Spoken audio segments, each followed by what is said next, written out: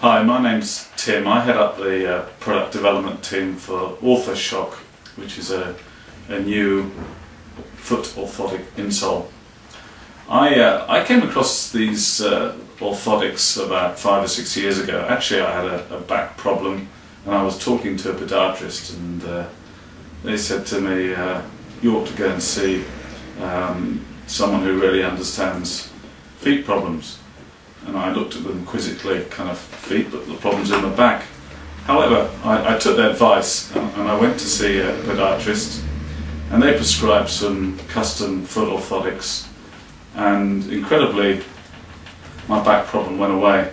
And so in a minute I was convinced of the benefits of foot orthotics, not just for solving foot problems but for other medical problems. And I got really interested into this, so I started looking at orthotics generally and seeing what they were all about, and it became clear there was really kind of two types. There was stuff you could buy in the chemist for maybe 10 quid, 20 quid, production made ones, or you could get the custom made ones, which were very expensive by the time you had the consultation and everything else. It's maybe 200, 300 pounds once they're delivered to you. So I was thinking, well, wouldn't it be nice if there was a happy medium, something that really worked in a way that a custom foot orthotic does, but that was much less expensive, maybe around a similar price to the current ones that you can get in the chemist. So I started talking with various professionals, with foot doctors, with podorthists, with orthotists, and I posed the question, can we come up with a production-made foot orthotic which will actually have similar benefits to custom-made ones? And we kind of came to the conclusion that really this could be done, but it would need a special material, one with very special properties, really ones where the properties would change depending on the situation.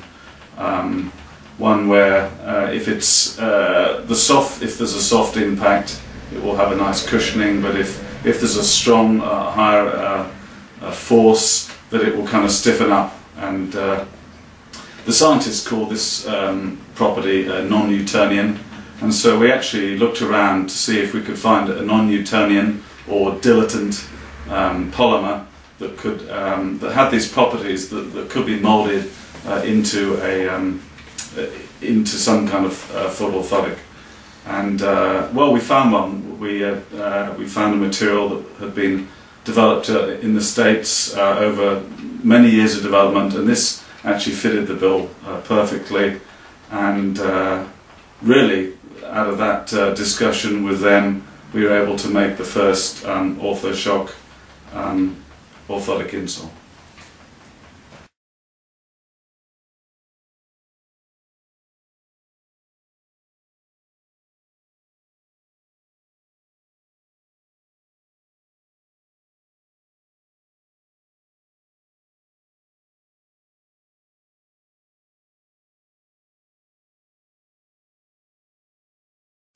Okay. This simple experiment shows how the shock absorption properties of Orthoshock differ from an ordinary orthotic insole. So we're going to bounce a pound coin on both from the same height.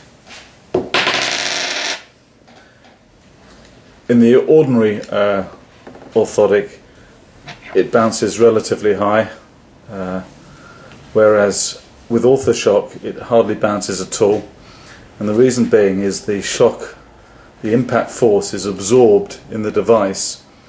Now, if you can imagine, you've got your heel bone on top. In this one, the force is being transmitted back up, whereas with Orthoshock, as the shock is being absorbed within the device, there's less force being or impact going up the heel bone.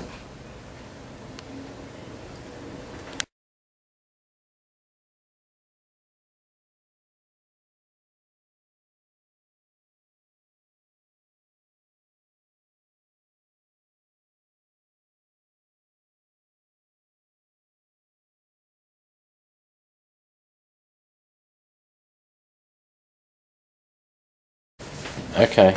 This simple experiment shows how the shock absorption properties of Orthoshock differ from an ordinary orthotic insole. So we're going to bounce a pound coin on both from the same height. In the ordinary orthotic, it bounces relatively high, whereas with Orthoshock it hardly bounces at all, and the reason being is the shock, the impact force is absorbed in the device. Now if you can imagine, you've got your heel bone on top. In this one the force is being transmitted back up, whereas with Orthoshock, as the shock is being absorbed within the device, there's less force being or impact going up the heel bone.